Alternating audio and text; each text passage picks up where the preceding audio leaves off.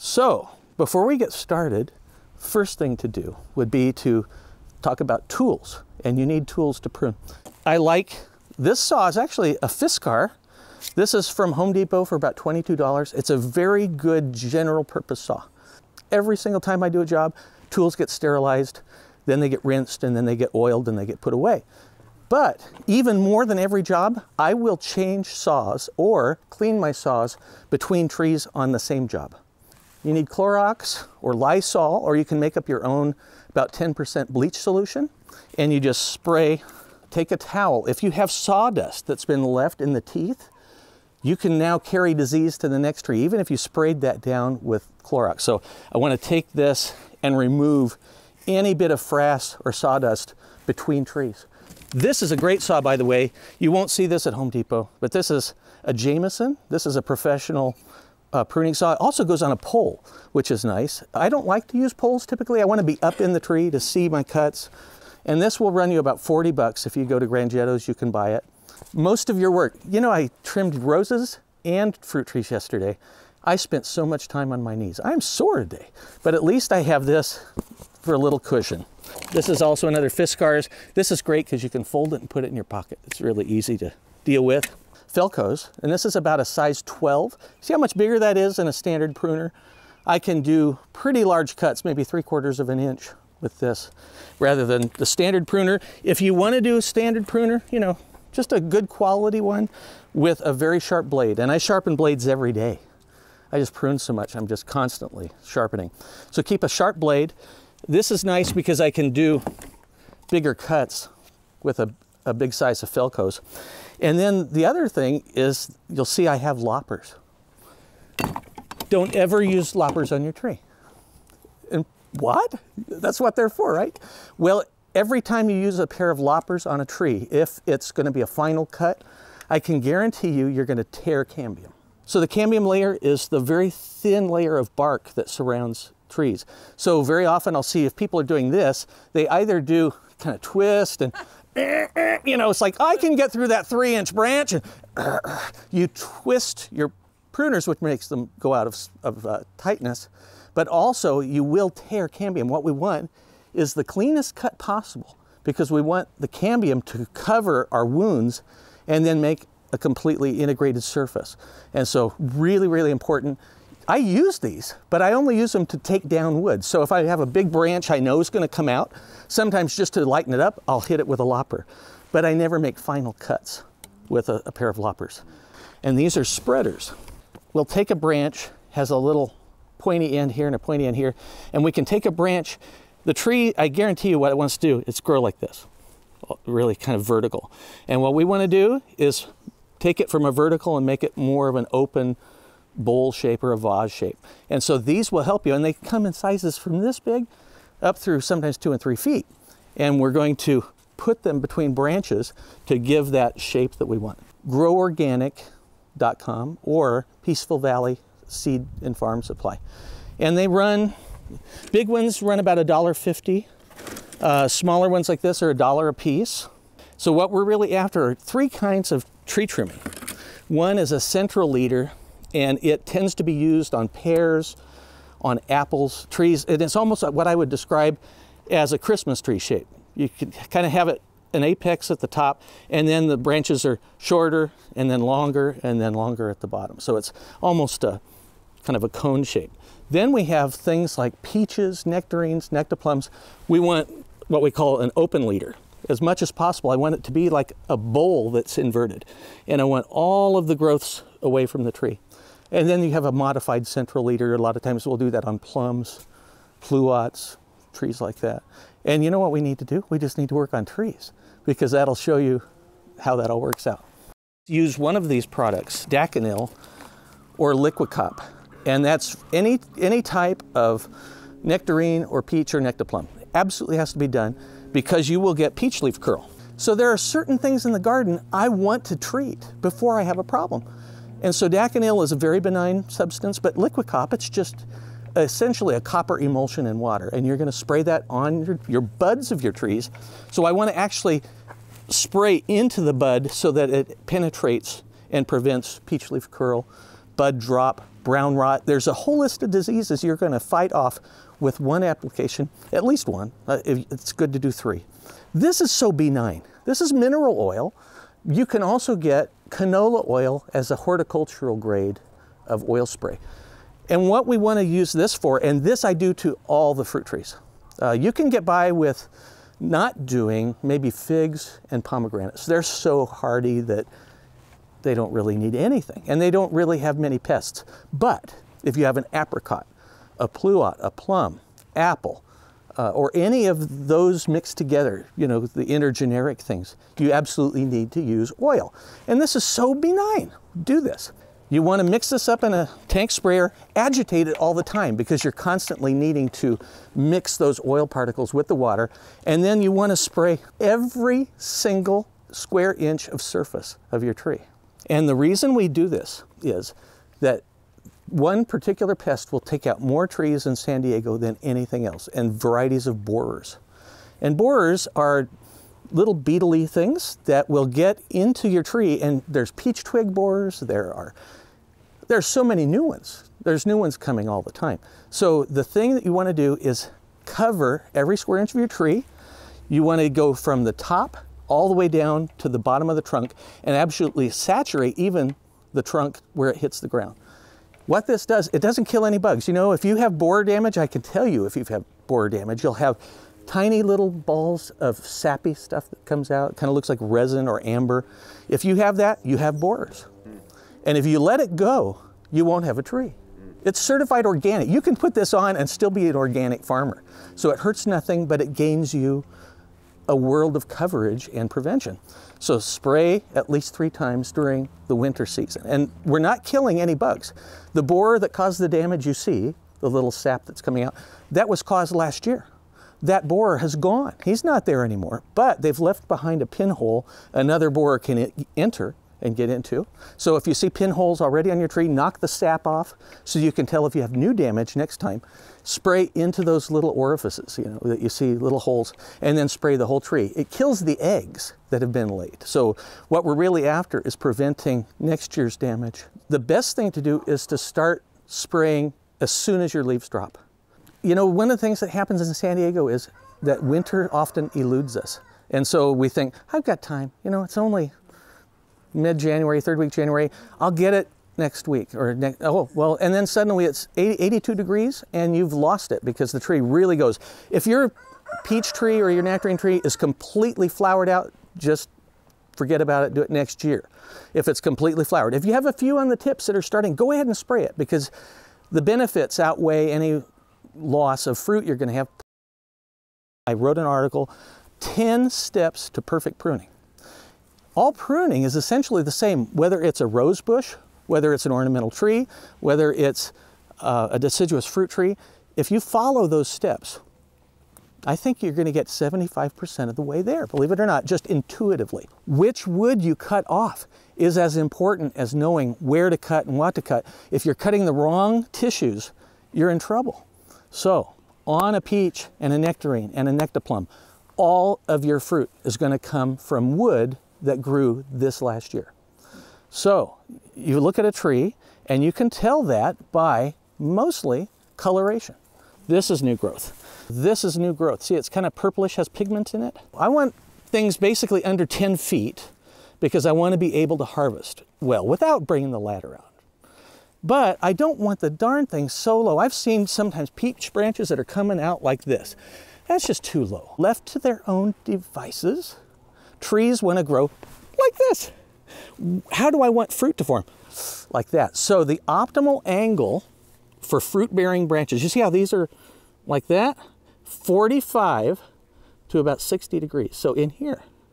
So the first thing I want to do, put gloves on. Boy, pay attention when you're clipping. You should pay attention. Why? Because you could cut the tip of your thumb off, for Pete's sake. Is make sure I get all the weeds away. Anything growing below the graft. This part here is rootstock. If you don't cut this off, it will actually dominate and it grows faster than this. The next thing I do is I look for dead wood. This is that first cut. And if you leave cuts, if you have stubs, what happens is you leave an entry point for termites. And termites are a real problem for us. And I see termites take out trees all the time. Citrus trees, stone fruits, palms. So look at that, clean cut. So now this will heal. Now what we want to do is look at it and think, how about structure? Where's the sun? So one of the things I'm thinking about when I'm looking at a tree is how much of my growth is that way? I want to have balanced growth throughout the whole tree. So one of the things I do with a tree is look and think, okay, where do I want my growths? This growth I probably want to push a little bit. Not enough that I split it. I wonder where they're spaced. So one of the things you want to avoid are very tight V's. So we call that a bifurcated crotch. So if I let these two grow together, you see how these two are a very tight V? Yeah. And then here's this line that runs right in between that V. One of those two is going to snap at some point if I leave them both. Of those two, which looks best to you? So if I have a tight place where I can't really get in there very well, sometimes I'll just get stuff out of the way so I can get a clean cut. And we have things called growth collars or growth rings. You can see where branches come out. See how there's like a little line? That's one of the most important things you can learn about any kind of pruning is where to make the cut. So I always want to cut on one of these growth collars. And hopefully you get all the way through there. So you can use your pruner and actually shave it. Anytime you make a cut, every time, I want to have just above a bud. So that's really important. Never make a cut halfway between two buds. Use your pruner like an arrow. So every place I make a cut is going to be a 1/4 inch above a bud, but always above a bud. But where I cut it is so important because let's just use this like an arrow. If I cut above this bud, where's that going? Inside the tree. If I cut at this bud, it goes here. If I cut at that bud, it goes here. If I cut this bud, it goes there. If I cut this bud, so that's going to be the new direction of growth. Think of a fruit tree like a bicycle wheel. Every bicycle wheel has a hub, right? So all my growths, I want to have from the center of the tree pointing outward, like this. What I don't ever want is to see growths growing from the outside to the inside. So you see how these are growing to the inside? I know I don't want them. So that's where I can go, here's a dead piece. This is growing where? This is growing inside, gone. This is growing inside, gone. This is competing here. See, this is going to, this one is competing. It's going the same angle. Bye. No competing. So the next step, if this was an older tree, if branches are crossing to the middle, they come out. I want to have everything go from the center out. Remember, V's are bad? Yeah. So which one of those do I keep? One on the inside. Remove the inside. That side. So this one's inside. I don't want the inside. So there we go. This is a really nice growth going this way for me. And I can train that growth. This is where a spreader is going to be necessary. Now look at that.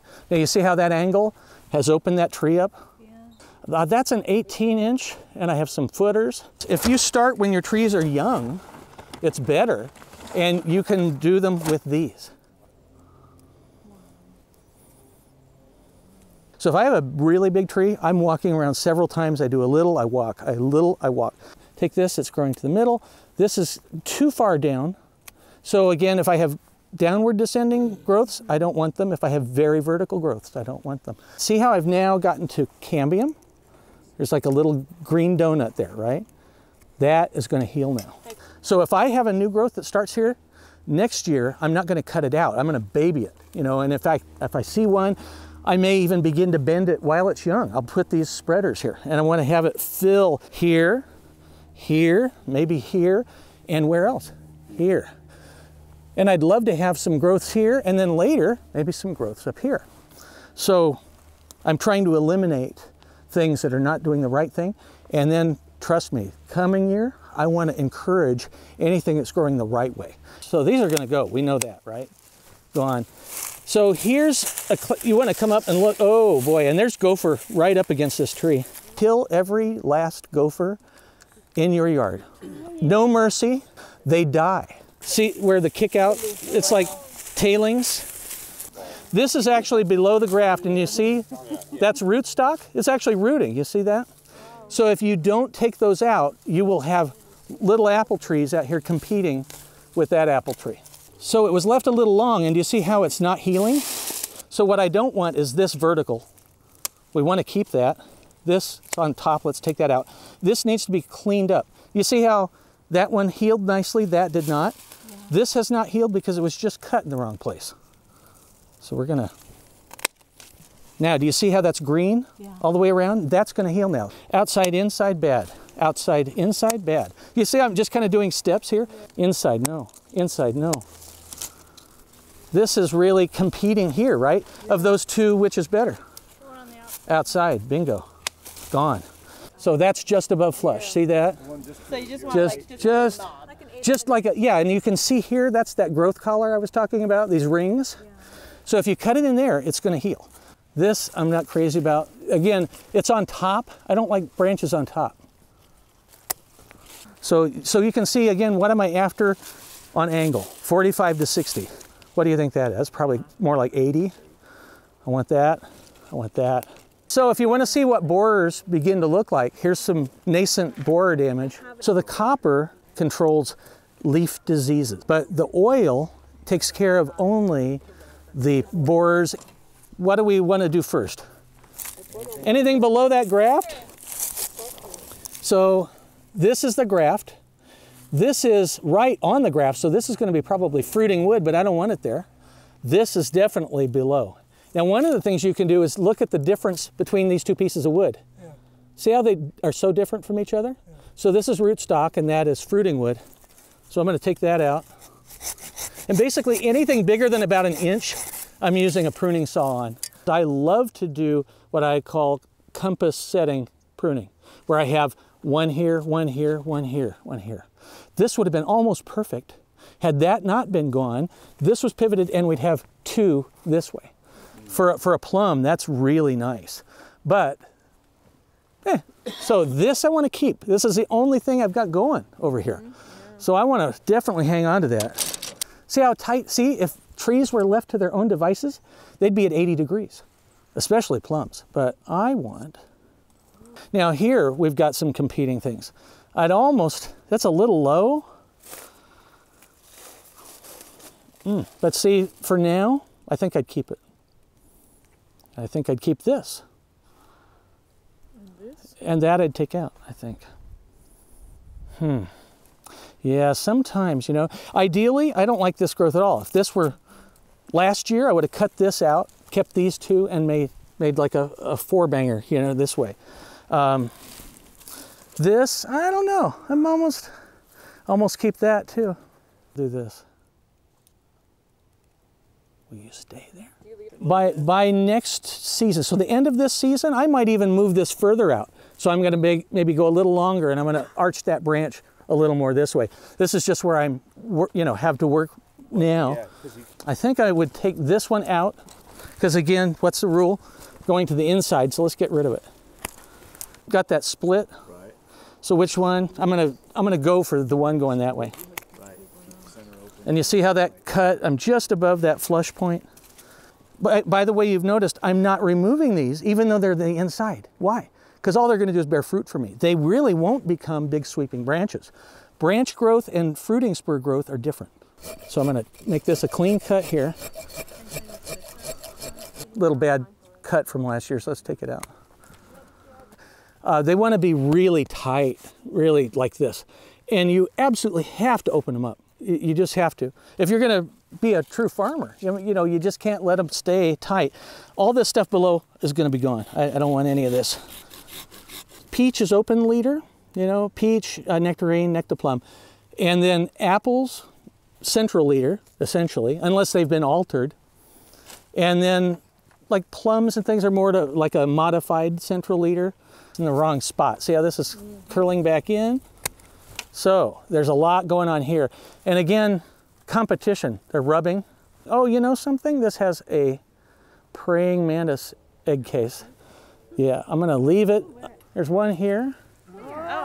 And there's one right there. So I'm not gonna cut that off. They are predator insects, so they will eat bad guys. This I would normally cut off. But because it has a praying mantis egg case, I'm going to leave that. But as soon as the praying mantis egg case is empty, cut it off. But you see, again, what I want to do is get this opened up. get that opened up. And spread here. I want this spread there. I want this spread here. And I want that spread there.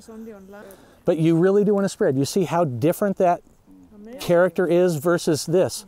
I want to manually, unnaturally, just improve nature a little bit. On apples and pears, these little fuzzy things here, these little things, this, that. That's where all the fruit is. Hey, we're out of time. Thanks for coming. You've been so kind. You've been very attentive and patient, and I appreciate you coming. And anytime you have questions, San Diego Gardener, you can post online.